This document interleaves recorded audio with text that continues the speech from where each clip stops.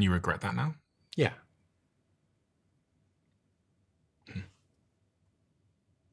If you had a closing message for my listeners about AI and AI safety, what would that be, Jeffrey? There's still a chance that we can figure out how to develop AI that won't want to take over from us. And because there's a chance, we should put enormous resources into trying to figure that out. Because if we don't, it's going to take over. And are you hopeful? I just don't know. I'm agnostic.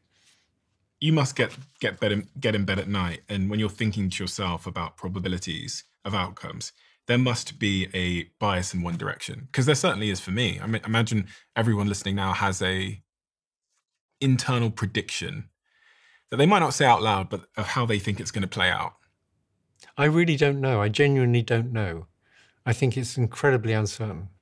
When I'm feeling slightly depressed, I think people are toast. The AI is going to take over. When I'm feeling cheerful,